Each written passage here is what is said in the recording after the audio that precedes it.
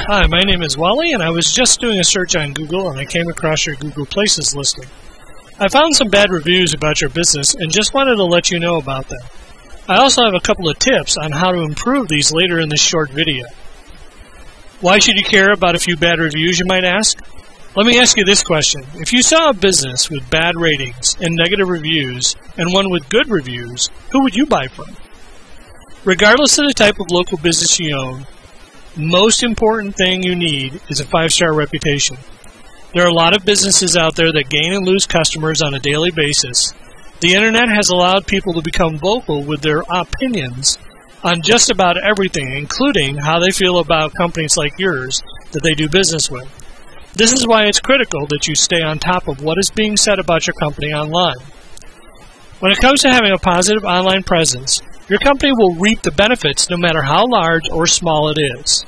People turn to the internet when it comes to finding local businesses, even on their mobile devices, that have products and services that they need. If your business has received positive customer reviews from local customers, then other people will read those reviews and become interested in buying your services and products as well. In the business world, reputation is everything. If you have a positive reputation, then you will be able to attract customers. But if there's negativity surrounding your company and you are unable or unwilling to do anything about it, then people won't be interested in doing business with you. As a matter of fact, many vendors today are now checking your online reputation to see if they even want to do business with you.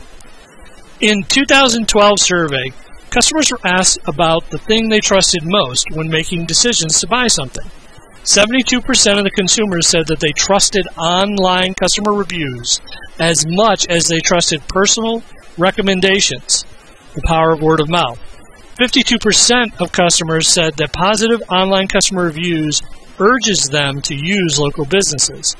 According to the study, 16% said that they use the internet every week in order to search for local businesses.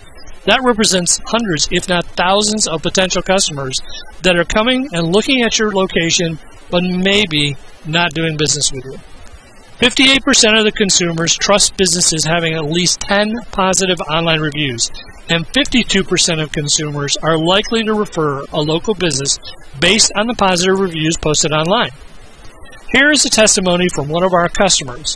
They are seeing an extra $80,000 per month from a 5-star reputation, and the results we get. Now, I can't promise you these kinds of results, but how about an extra 10 or 15 phone calls per week? Would that help your business?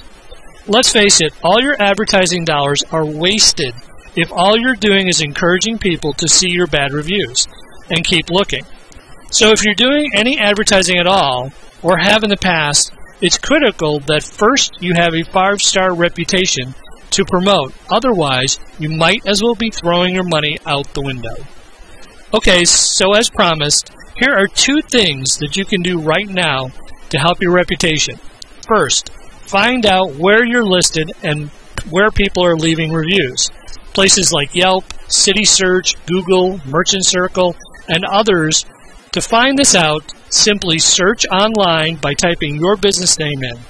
All the top review sites that have comments about your business will be listed there.